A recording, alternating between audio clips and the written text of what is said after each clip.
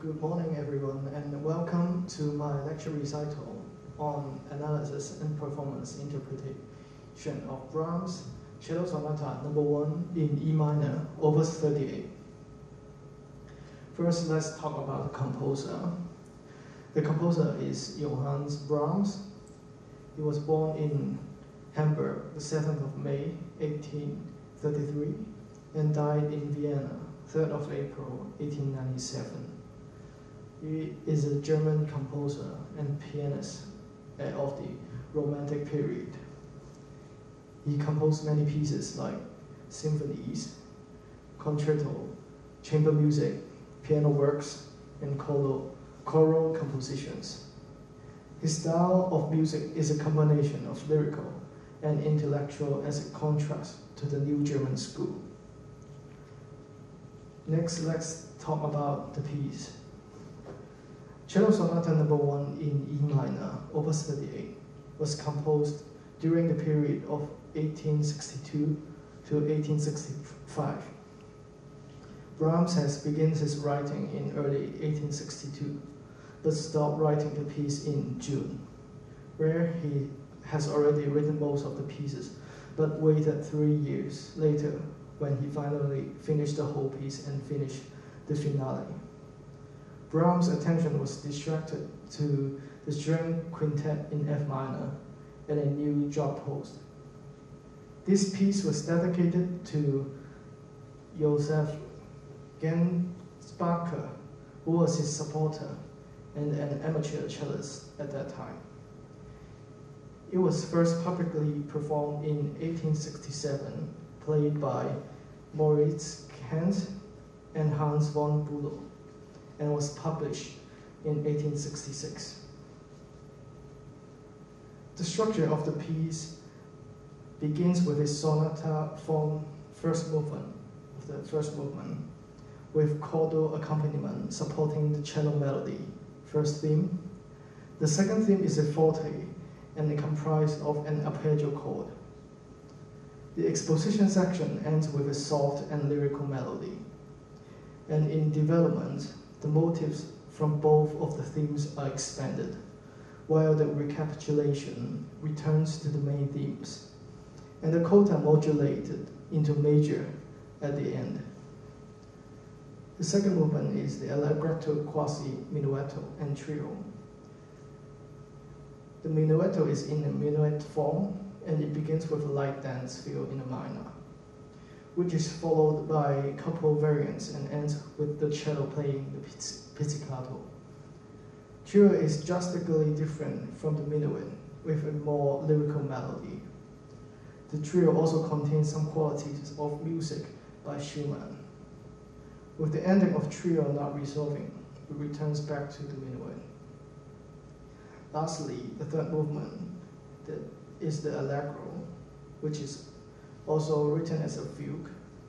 The piano introduces the subject in bass register with great power, which is then followed by the cello, and later in the treble register of the piano. This subject uses different fugal techniques like inversion and stretto.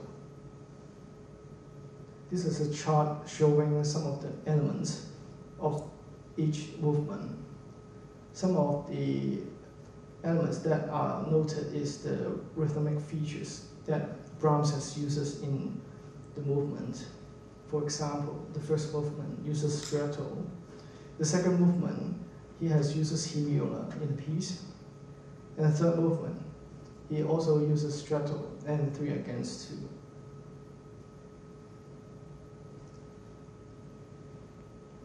I have picked 3 excerpts in this piece, and these 3 excerpts all have something in common, which is that Brahms uses them as a way to increase attention and as a way to release. The first excerpt is from first movement, bar 54 to 61.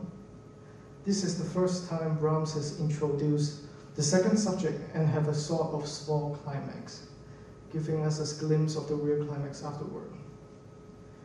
The excerpt is in the 4-bar phrases, and there is a repeated phrasing on the cello and piano part, in which they are played like a stretto phrase, where cello plays first and piano follows closely, like repeating with cello part just in.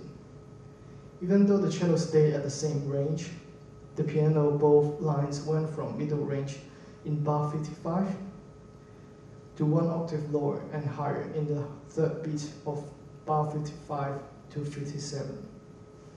Starting from bar 58, the second subject enters, with similar pattern again, also using stretto. The cello is playing in the same melody repeatedly, with the last one finally goes into the small climax in bar 60, with a wide jump in bar 61 as the piece high point for cello. On the other hand, the piano follows the cello's melody with a contrary motion like in a bar 56 to 60, reaching the small climax, having a richer texture with octave and simple chordal accompaniment going stepwise downward, while the cello going upward. This creates a wider range. The piano bass line also plays in a stretto in accompaniment to the cello melody line, which is also in a chromatic octave. The second excerpt I chose is from the second movement, bar 100 to 108, which is the later part of the trio. The excerpt is in a 4-bar phrase as well, and begins with a wide range of arpeggios melody in cello, with the piano still playing the remnant of main subject of trio, bringing us into the climax between bar 101 to 103. In these bars, cello is playing in a stepwise pattern with a turn-like melody, having the feeling of wanting more for the eventual release of the climax. The piano also supports this action with a contrary motion of arpeggios, in contrast of the cello melody, going downward and creating an even wider range. However, when in bar 103, finally reaching the climax, it just stayed for a really short time before coming back down, which continued the climbing again in the exact same melody line as in bar 101 and 102, giving the feeling of not satisfied and not enough for the short time of release. In bar 104 to 106 is the repeating of phrase again, with the 107 reaching climax the second time, which finally calmed down with a stepwise inverted turn going down. The third excerpt I chose is from the third movement, bar 111 to 119. We can see that in bar 111 to 12, the melody in cello is a jump from high to low repeatedly with different interval. The piano also follows the same pattern, with bass line having a stretto pattern with chordal accompaniment, which continued till bar 114. The piano accompaniment also widens the range by lowering the bass in each chord. The cello melody changes in the third beat of bar 112 to 114, inverting the pattern going from low to high, which bar 113 and 14 are the same notes repeating, creating the anticipation as piano chordal accompaniment going lower and lower. In bar 115 to 119 is the climax, which cello and piano playing similar, with the climax placing in the second beat, and coming down with an up and down motion. You can see that from the mouse. It's like going a hill and going back up.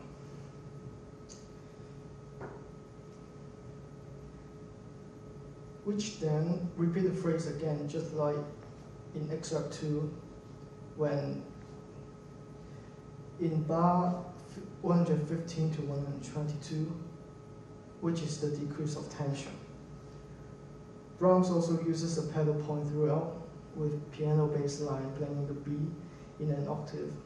This creates a feeling of continuity as it is not resolved until in bar 123, with a color change in both dynamics and the melody line. With different kinds of interpretations, it is important to select carefully on which player as reference to your playing, since some people might exaggerate or put in their own twist or characteristic on the music itself.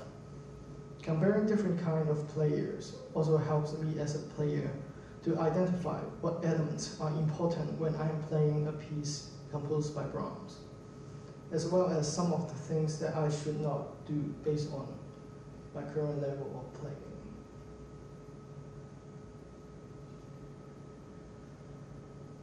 I have used this recording of 3 players for the comparison, which are Jacqueline Dupre, Yo-Yo Ma, and Miss Chamaisky. First of all, this is also part of the excerpt 1 I just showed. This is the first movement of bar 46 to 65. They all have a little bit different on how they build the tension, as well as the phrases before them.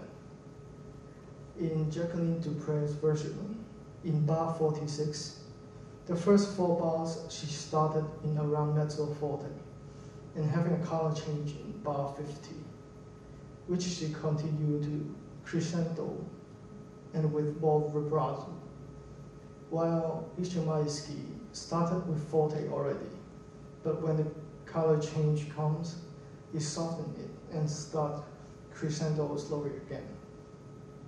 For Yo-Yo Ma, he started with mezzo forte, a crescendo throughout, with no significant color change on the same place. I'm going to demonstrate 2 of them, which is the Jacqueline Dupre's one and my Mr. Maisky one.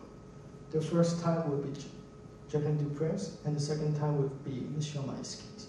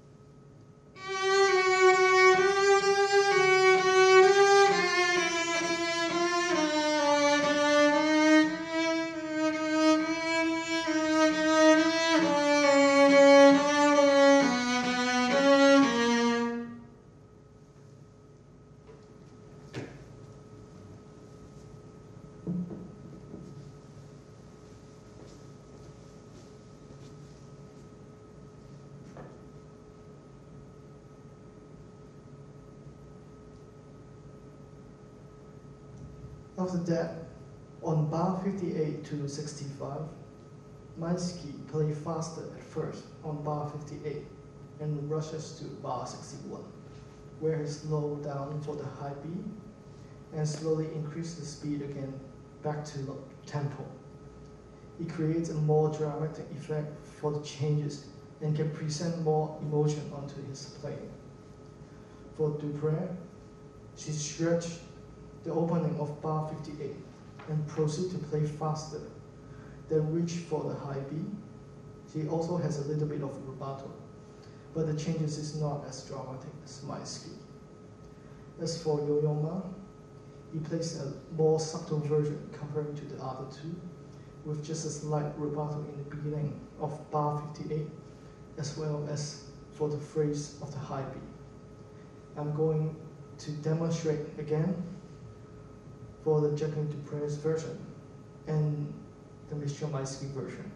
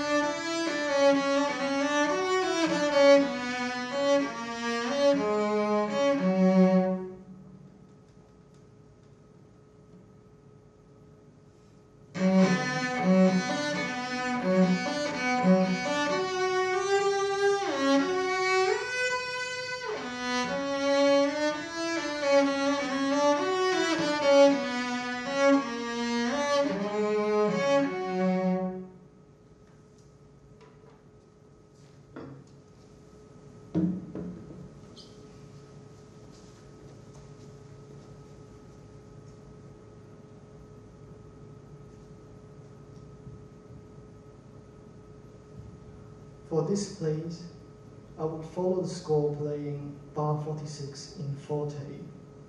When reaching bar 50, I will play a little bit of rubato with softer dynamics and even more rubato to make the color change stand out more, which in a case is similar to Yo-Yo Ma's interpretation.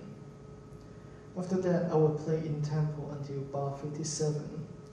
The beginning of bar 58, I will play in a slower tempo, just for the first beat, and then proceed and play faster, like Jacqueline Dupre's, which have a bit of emphasis on bar 63's F note.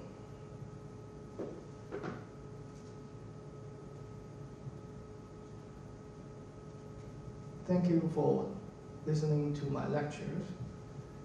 Please enjoy my performance on the later time. Thank you.